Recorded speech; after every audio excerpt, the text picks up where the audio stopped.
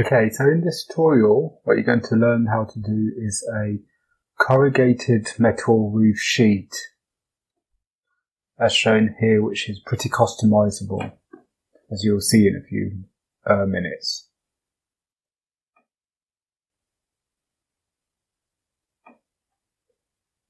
So you can pretty much give it the shape you want, and even use the live boolean to create some sort of damage.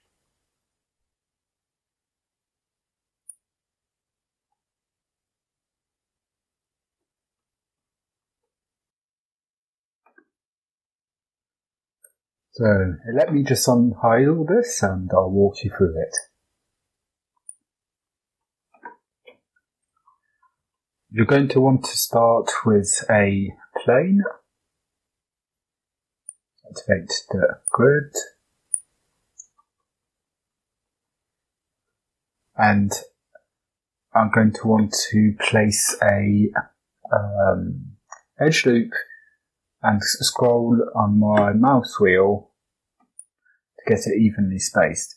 You can see all of the keys I am clicking on my keyboard as well as on my mouse in this area.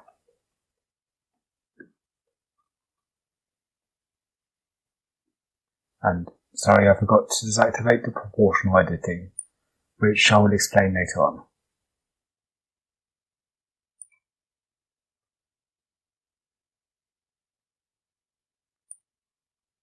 Now that we have our basic shape, I'm going to apply an array modifier.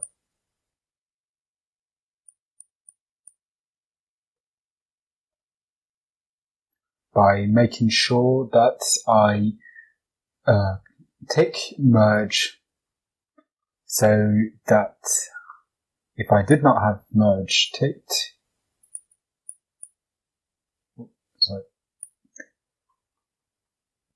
and applied it, the vertices between this array would not be merged here, as they would on this one, which has merged. As you can see the difference.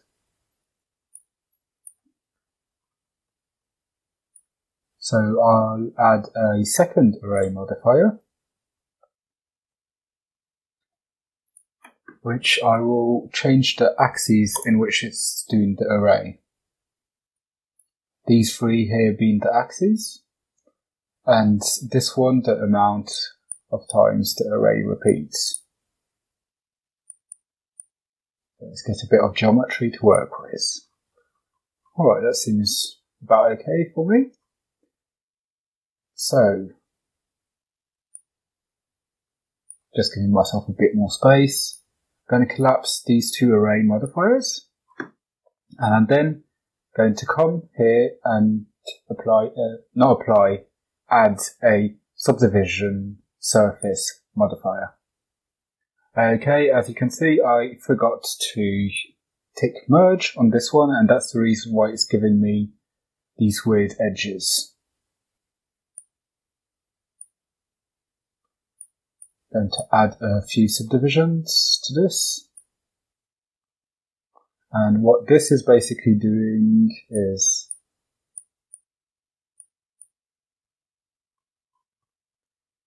giving me more faces and vertices to play with. So I'm going to come here and add also a displacement modifier, which you'll see the usefulness in just a few seconds. So I'm going to click on New to add a new texture. And then I'm going to click on this icon here, which is basically just a shortcut which switches from this to this. We're going to go here in type, select the cloud. As you can see, the displacement modifier is affecting the mesh. It's not pretty, it's not what we're aiming for. So I'm going to come scale this up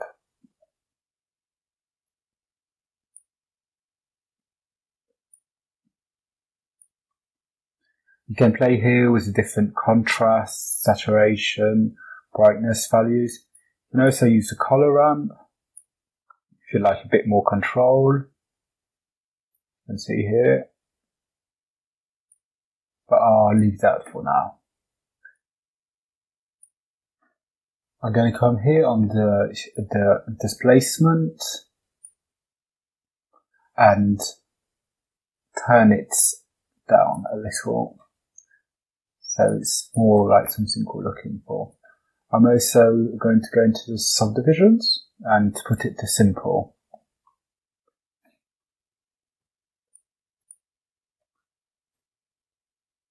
I am then going to create a lattice. So it is important to scale this lattice in object mode and not in edit mode. Otherwise it causes a whole load of problems.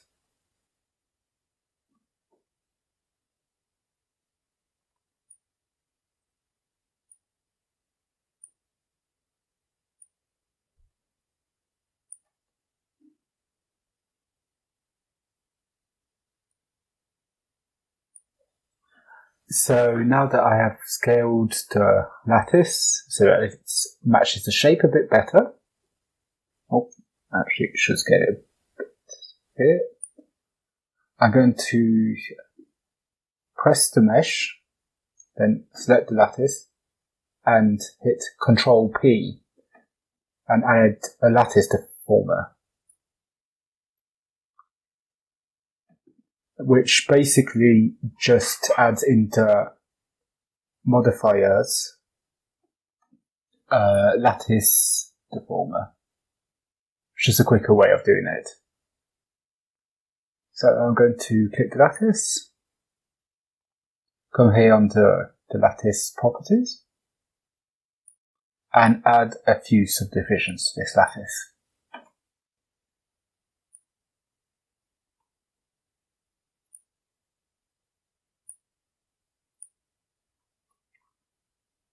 Alright, now that I have the lattice with a reasonable amount of subdivisions in order to control it, I'm going to come into edit mode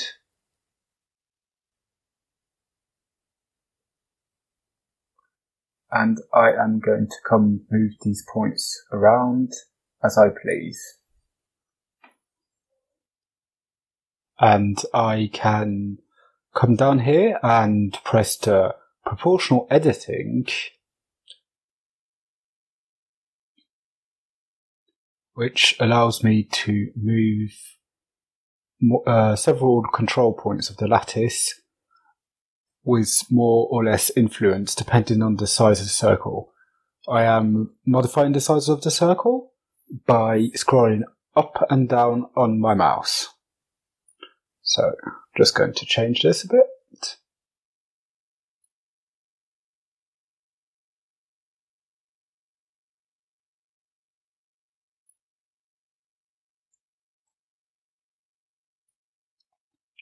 Okay, that should be fine for now.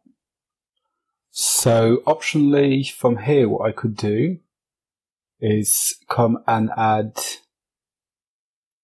an object that I will use as a boolean.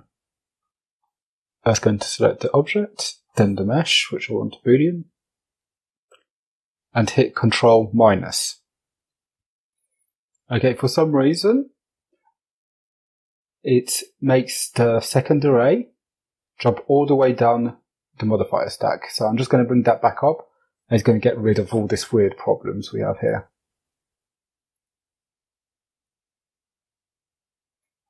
Alright. So, as you can see, it is live boolean in the mesh. I can even come into edit mode, click C to go into paint select to select several vertices at the same time.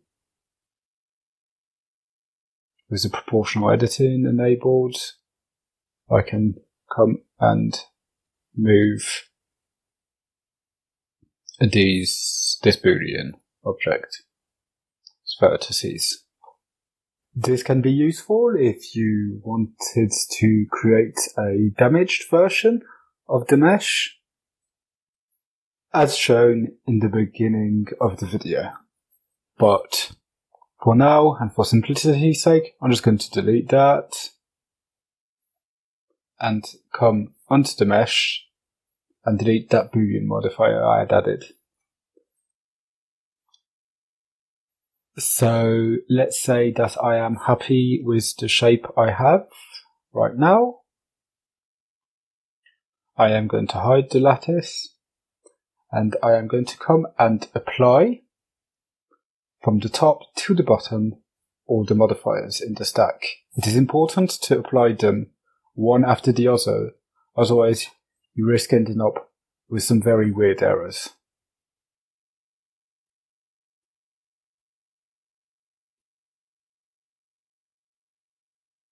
I could come here and change the amount of displacement that is applied if I wanted, but let's leave that